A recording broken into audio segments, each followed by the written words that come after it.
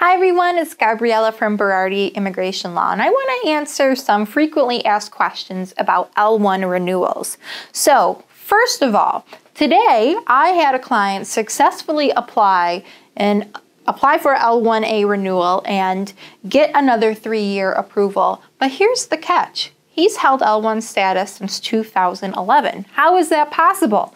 This is a question we receive all the time. Well, the L-1 regulations stipulate that you can hold L-1 status for up to 7 years. But if you are spending less than 183 days in the United States per year and continue to be an intermittent border crosser, the Peace Bridge will actually continue to extend your status in 3-year increments. Other ports of entry may do it in 2-year increments, indefinitely into the future. So that's what was the case for my client today. He only goes to Florida a few times a year for work and then was shuffling right back to Canada.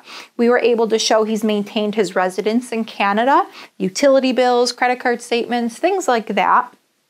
And we have a travel log showing all of the beneficiaries' travel to the United States over the last 3 years.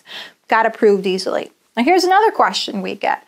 What happens if there has been a gap in the time since your L-1 expired and when you are ready to renew?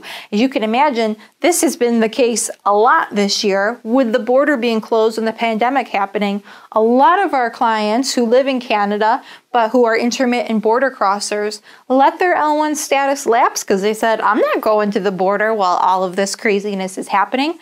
Well, again, I'm happy to report there is no rule or law that requires individuals to have seamless extensions of L-1 status. So it's okay if there's a few months or even a year or more between one's grant of L-1 status. So long as someone is coming to fill a similar or same position with the same employer, and that employer continues to do business and be affiliated internationally with one employer to the next, absolutely fine. It can be done. If you have any other questions about L-1 status or anything related to obtaining status in the U.S., please don't hesitate to give us a call. We would be happy to assist you.